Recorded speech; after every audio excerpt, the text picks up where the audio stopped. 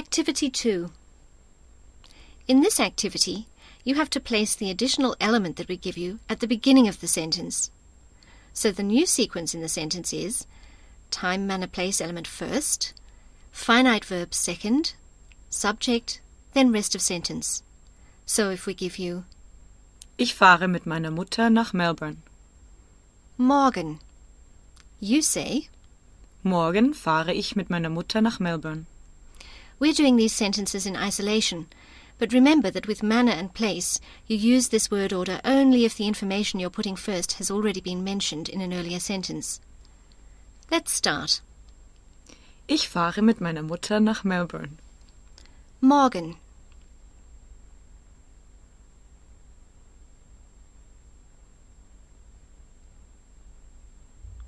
Morgen fahre ich mit meiner Mutter nach Melbourne.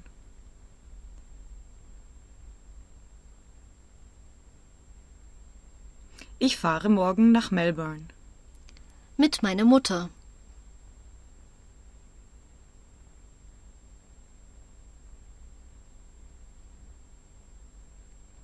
Mit meiner Mutter fahre ich morgen nach Melbourne.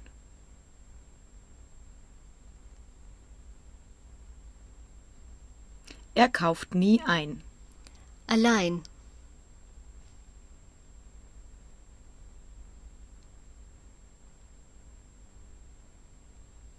Allein kauft er nie ein.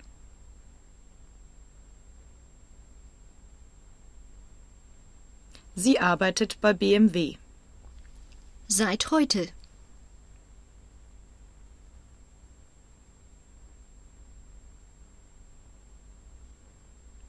Seit heute arbeitet sie bei BMW.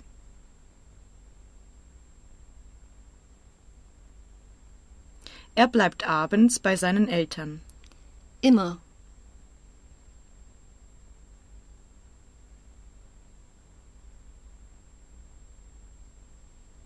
Immer bleibt er abends bei seinen Eltern.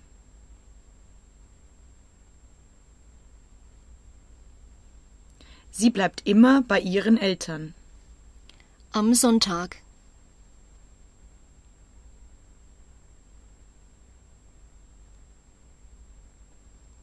Am Sonntag bleibt sie immer bei ihren Eltern.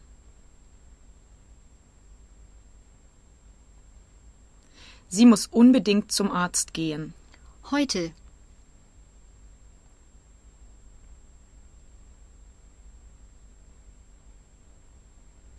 Heute muss sie unbedingt zum Arzt gehen.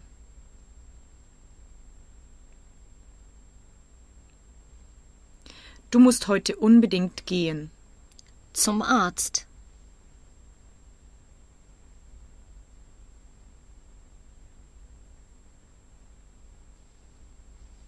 Zum Arzt musst du heute unbedingt gehen.